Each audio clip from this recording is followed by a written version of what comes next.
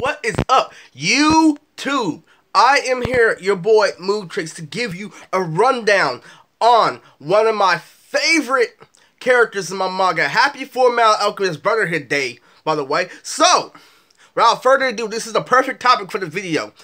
This is the main protagonist, older brother, Jit Moodiyoto. Now, let's get started. Okay, so if you watch my original video on Jit Moodiyoto, who is the MC of this series of Nonz, Jit is his older brother. So what happens is this. Okay, so Jit is very powerful. And if you look at his backstory, you realize that he was secretly envious of Gabaya. But let's go into Jit's origins. Jit was a part of the Federation basketball team for Bayaki. There's a couple of universities or schools, you would say, for Bayaki students to learn how to control their hyphy juice. And if you have been keeping up with my manga, hyphy juice is the source of energy, just like Ki is, and just like charcter is in Naruto. So, this right here is really crazy because he excelled in sports, he excelled in hand-to-hand combat, he excelled in jousting, he excelled in everything. And Gabaya was very one-dimensional. He didn't really grow up with a lot of friends, where Jit was the popular guy in high school. So what happened was this. Okay, so when it came down to the family meeting to see who was going to be a chosen one to lead on the next generation for the family, like the main branch from Neji Hyuga and Hinata Hyuga, it's similar to that path, but it's way different because this is the chosen one who's going to be the gem of the family's success. And that was given to Jit Moodiyoto. He was outraged because I have way better grades than that little shit. Exactly. So basically, Jit was so jealous of Gabaya that he ran from his family and joined the evil tribe. So basically, Jit is one of the strongest villains in the manga. So let's break down his powers a little bit. Jit has the same power of Jit Moodiyoto, and you could create everything from your imagination, but it has to be within your physical limitations. Like Gabaya, like I said earlier, could summon Thor's hammer, but he can't lift it, can he? Exactly. His powers have limitations, but they're very creative. And Jit's power is hacks. His ability is so hacks that he is able to create mood elements. Yeah, so Jit can control mood fire, and he is really, really OP, and he can still control what Gabaya controls. And that's what's crazy about his archetype. Jit is super overpowered, he's super cocky, and he's super fucking good at what he does. And I'm telling you, his skills are way beyond that. So, my bad. I'm not gonna let that shit happen again. Okay, so anyway, without further ado, Jit, his storyline goes like this. So Jit, before he leaves Gabaya, he tells his best friend, Keko. Keko is a parody of Kamina, and Keko is a junior.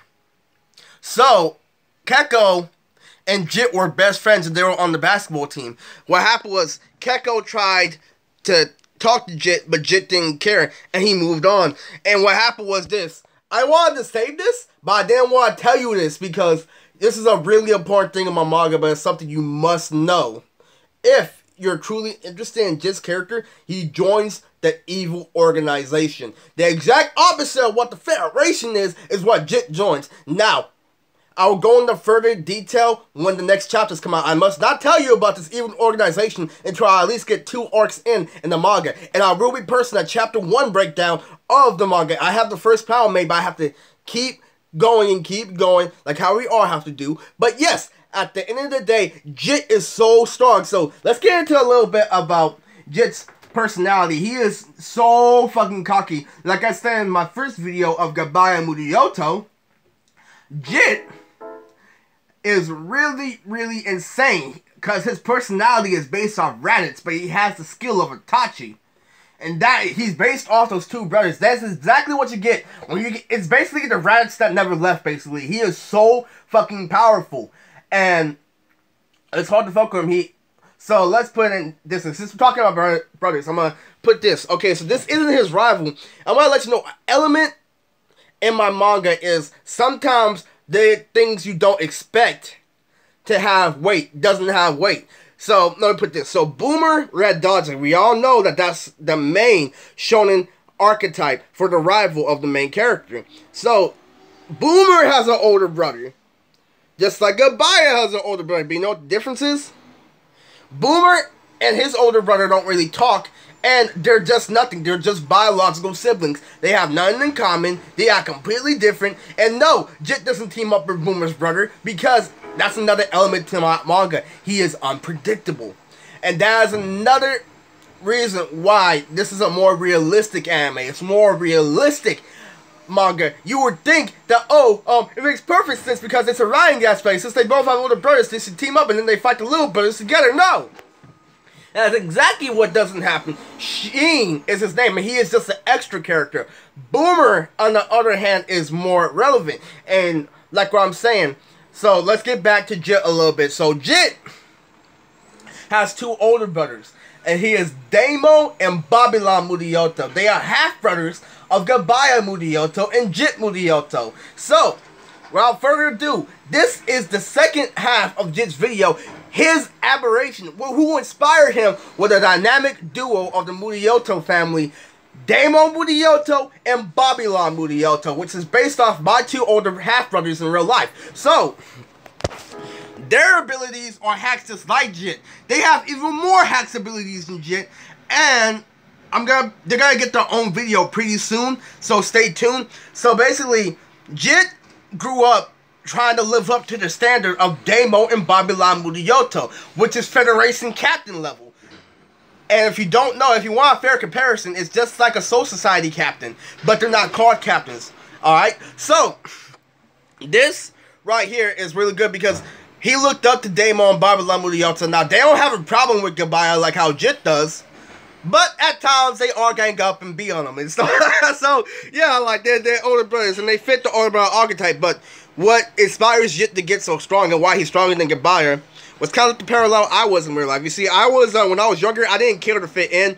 I didn't try to fit in. I was in my own little world, and that's exactly what Gabaya is in the manga.